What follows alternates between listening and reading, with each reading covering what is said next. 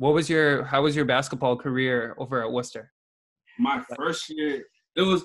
I want to say my first year was the best because it was just the most like surprising because I didn't know what to expect. right. Like after those first couple months into basketball season, we took a trip to England. Oh We took a wow. trip to England. We played in this English tournament, and I was over there like we were over there like the first couple of games. It was hard to get used to because like the playing style in Europe is so different. Like it's completely. Really? How is it different? It's like here we play like a fast pace, but we don't even see it as a fast pace. We just see it as regular basketball.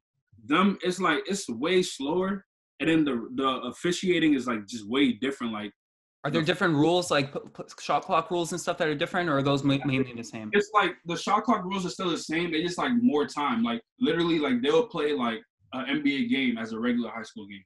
Hmm.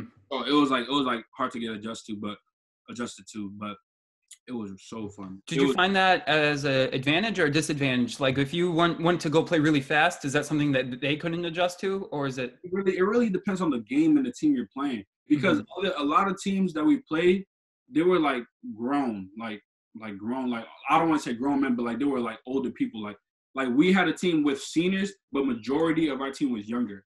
Right, We had a team with like you would think they do the high school different, but like and if we do it how we do it, it would be just juniors and seniors on that team. It's like a right. grown people. So it was like if you play a team that's like slow pace, but they know how to play that slow pace like efficiently, it's gonna hurt you because they can slow your whole game down, slow your whole rhythm down.